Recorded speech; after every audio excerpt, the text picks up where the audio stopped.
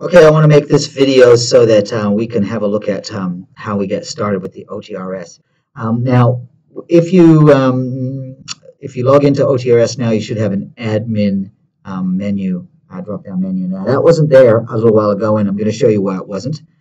It wasn't there a little while ago because somehow, I don't know, inadvertently, or if somebody had changed things, so somehow in the groups menu, um, these checkboxes had been turned off for most of us.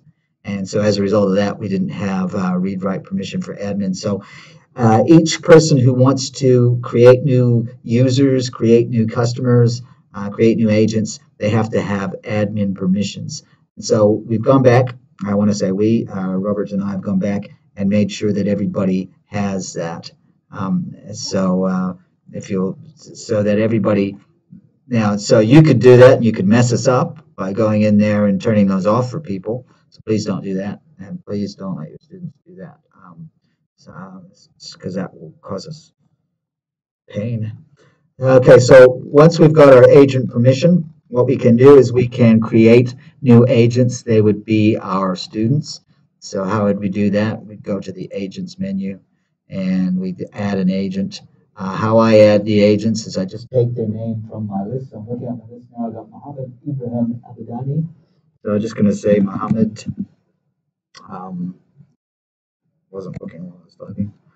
Mohammed, is it got two? Or, yes, sometimes they spell with two. Mohammed and Abidani will be fine.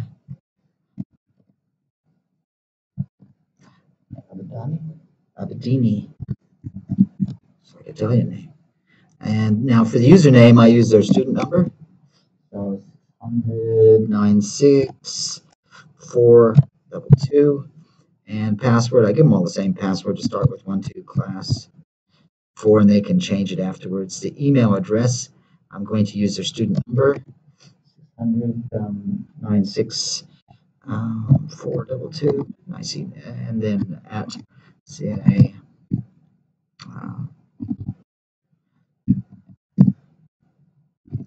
And that's it. We've got ourselves an agent.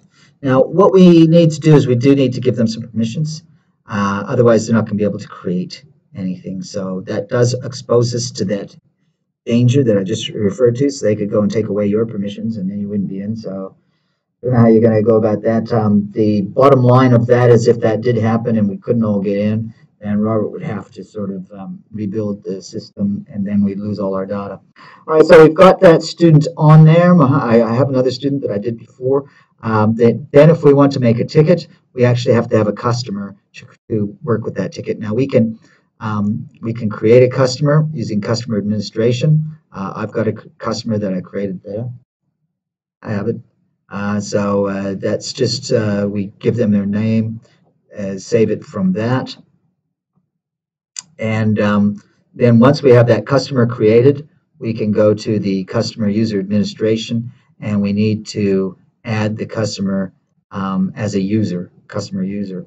And so how we do that is, so this was Mohammed Abidani, and the username was 600. Oh, sorry, 600-96. Can I see it there? Yeah, 600-96-422, and password 1264. Email 600-96-422, and we see that email is there. The customer ID, I'm going to take that customer ID and save it. So now we have a customer from which we can create a ticket, and so we can go into our tickets now. Go ahead and do that. We do a new email ticket or a new phone ticket. Let's say we do a new phone ticket. So the customer user at this point we need to use their user ID 600, and so when I start typing that, all the valid users that have user IDs that start with that, get them. Now we need a queue. Now I've created a queue for my section, but there are other queues there, which are, for example, there's a raw queue, there's a junk queue. I don't know why these don't come up, but there's raw, junk, missile, MISC, and postmaster. I'll show you in a second how to create a queue. Let me choose my queue there, which was this one here, my section, and subject is, well, whatever. You can put some stuff there, and because we don't want to, you don't want to watch me typing slowly, and go ahead and create, and you can change the priority, and then when we go in the tickets, we should be able to see that ticket is there in the status view, and that's kind of it. I'm going to stop recording at that point. Right, so